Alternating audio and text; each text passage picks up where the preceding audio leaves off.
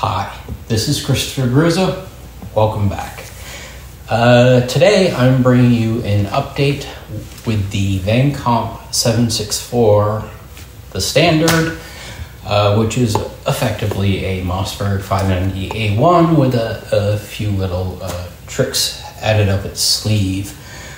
I apologize to everyone with the delays in videos. I was in a motorcycle accident, which put me out of commission for quite a bit.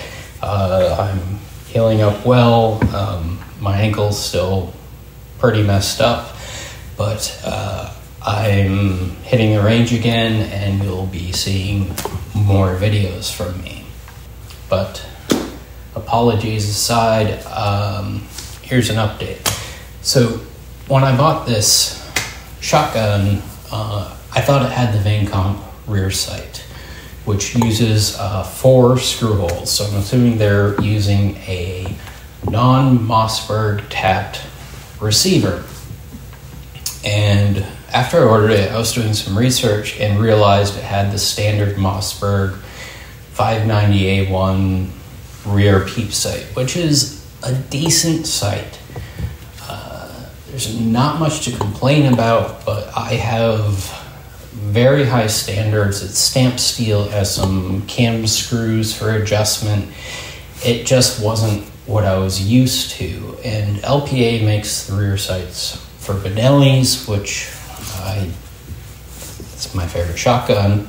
And it looks like the Vang Comp standard sights, if they aren't using those components, they're very similar. So I contacted Cody Vang Comp, who's an awesome dude and answers any questions you have.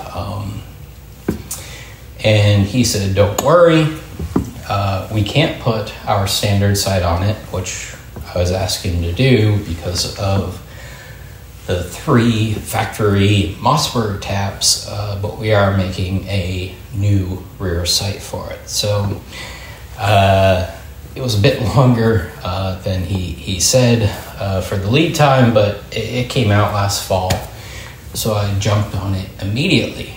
One thing I didn't know was it would have an integrated RMR mount, which is awesome.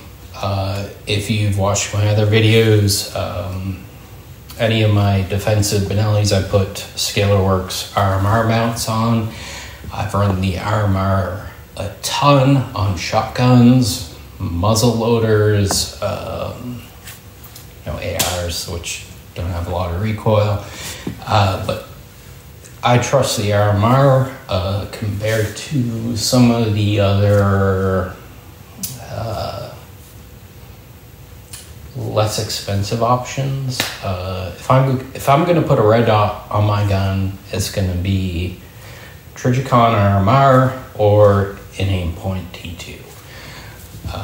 So to my delight, it came with an integrated RMR mount. So you don't actually have to use the RMR. You could just mount this there and use it as traditional iron sights. Having the RMR there is amazing, especially for a defensive shotgun. So of course, I'm going to mount an RMR on it. It co-witnesses with the iron sights. Now, I have changed this out to a Trigicon front sight, if you see my previous videos.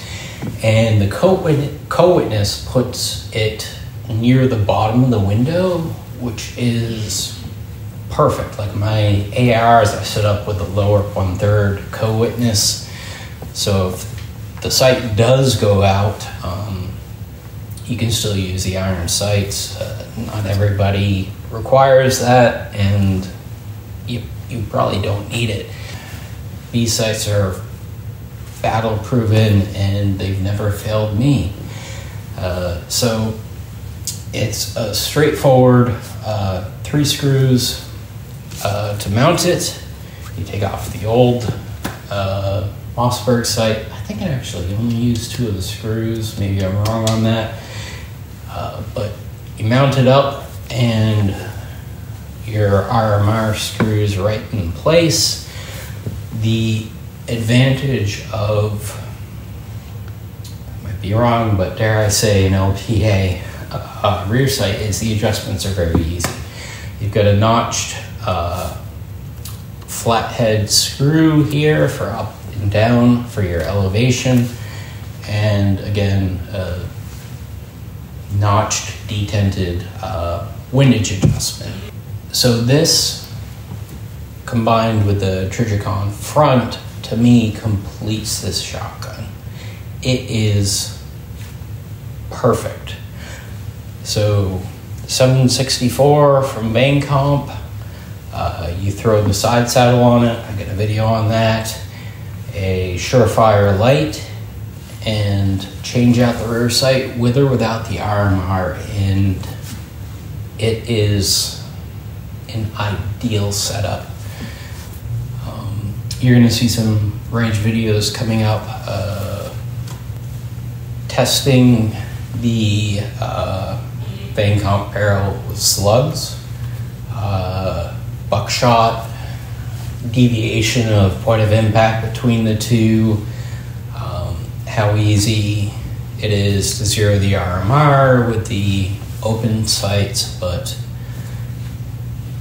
killer setup. I think it's, I don't remember what this cost, but it's $1,000 for the shotgun, and you have a place to mount a light.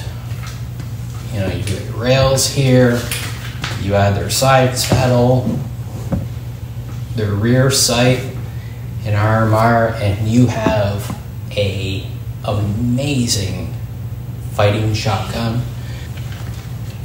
Vang Comp 764, Vang Comp rear sight, RMR, and their side saddle.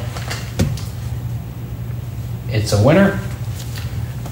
Stay tuned for some range videos. Until next time, enjoy.